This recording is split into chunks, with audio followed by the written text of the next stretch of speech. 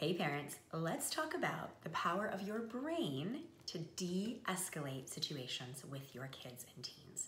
It all comes down to mirror neurons.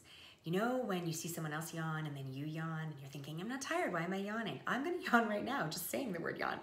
And you know when you see someone else getting choked up and you feel yourself starting to tear up even though you don't have an emotional connection to the thing that they are feeling, or when panic spreads from person to person, those are mirror neurons.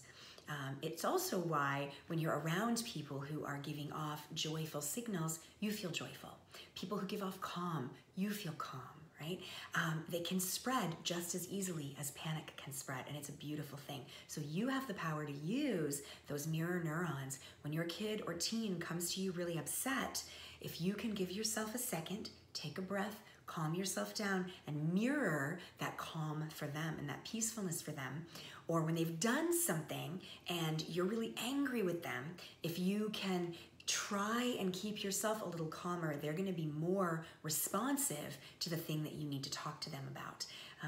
We've all been in a situation where, we're having a good day and someone comes to us and says, you left the milk out of the fridge. And I'll say, why are you yelling at me? And then you're thinking, why am I angry? I wasn't angry, but you're just bouncing off of each other. So use those mirror neurons to your advantage by reminding yourself that you have the power to change the tone of the interaction and to have things be more positive and more productive.